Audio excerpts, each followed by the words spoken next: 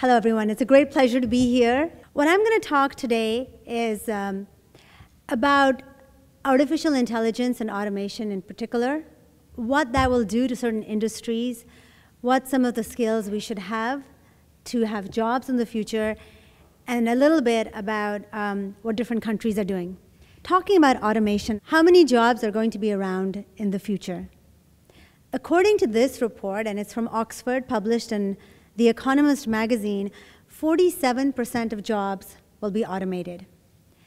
In some ways, the exact percentage doesn't really matter. The fact is, it's indicative of a trend. And if 47% of jobs that we know today won't be around, well, let's look at some of them that these guys from Oxford think are very likely to be replaced by machines. So if you go at the bottom, it says telemarketer. It's very highly likely that if you talk to someone, that person might actually be a chatbot or an AI bot.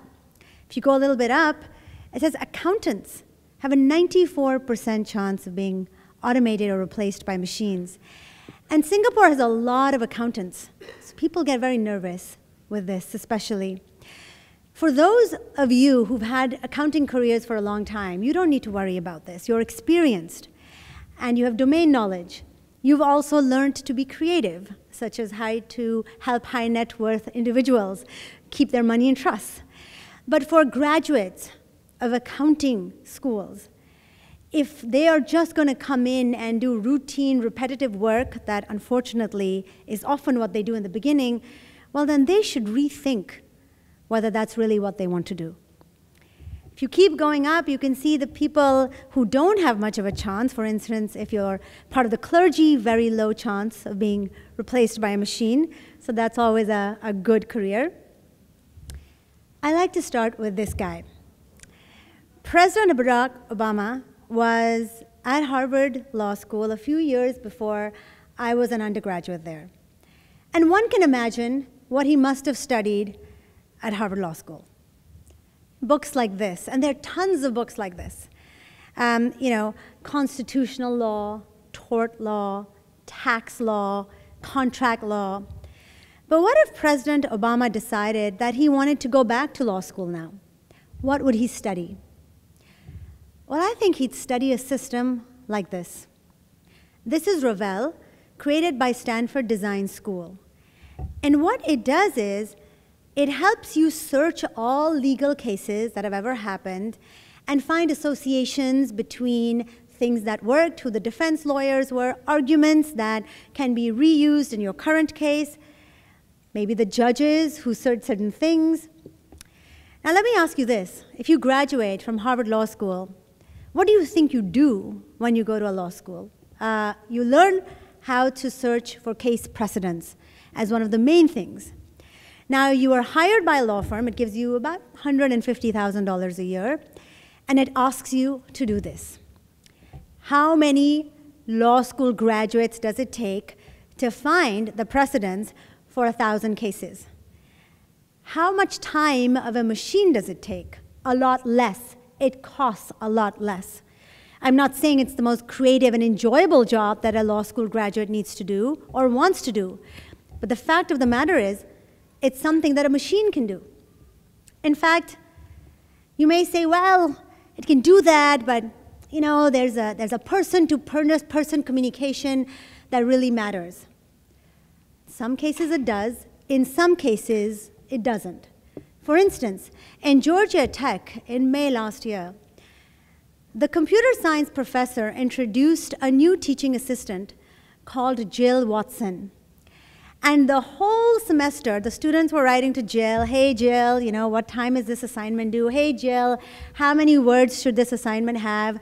And Jill was like a maniac. She never slept. She was awake all hours of the night. She was so persistently good in answering questions. A bit cold, people noticed, but, she got the job done. And at the end of the term, he said, well, Jill Watson is actually an artificial intelligence agent or a chatbot. And all the students were surprised, but also not quite so surprised because they thought she wasn't the most social creature and they'd never seen her. The point of the matter is, it didn't make a difference to them. And if they can do it, then we can use lawyers who are using chatbots as well.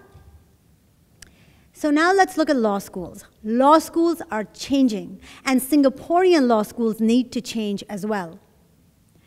My friend Amy Chua, who is well known for her Tiger Mom fame, came to Singapore 2 years ago with her husband. Both of them are professors at Yale Law School.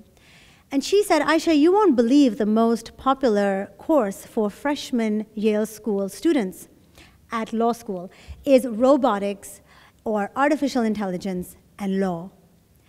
And this is from the Wall Street Journal. There's numerous articles about it where technology or how to use it is being taught.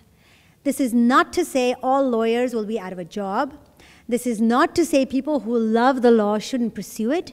This is to say that as parents, we should know it's going to be a different kind of law, applied to different kinds of problems, and universities need to change, and we need to know that so that we can guide our children.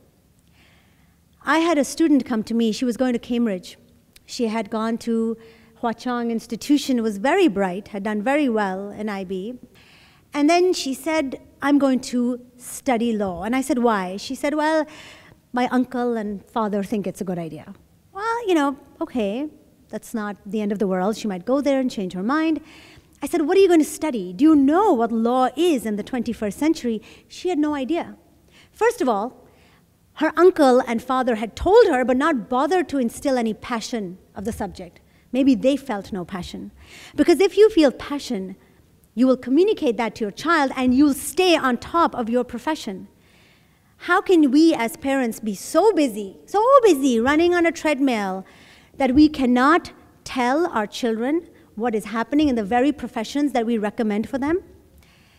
Now here's another thing. This is Ross, artificially intelligent lawyer. What does that mean? It means he can answer basic queries. It means if you want to know you got a parking ticket, and you're like, man, I got a parking ticket. Remember, not all places are Singapore, where you can potentially just, probably contest the parking ticket more easily than in San Francisco or other places. Now in the West, Ross can automatically contest the parking ticket for you. If he didn't do that, you'd have to pick up the phone, call a lawyer, blah, blah, blah, blah, blah. Whereas in the app, it can automatically tell you where the car is and then send in any issues that you have. According to the CEO, Ross cannot fetch coffee for you, but can pretty much do everything else. Again, that's not true. Let me tell you, these are not complicated human being equivalents. They're doing the things that are very narrow in what they can achieve, that are repeatable and routine, but unfortunately, we spend a lot of time doing them.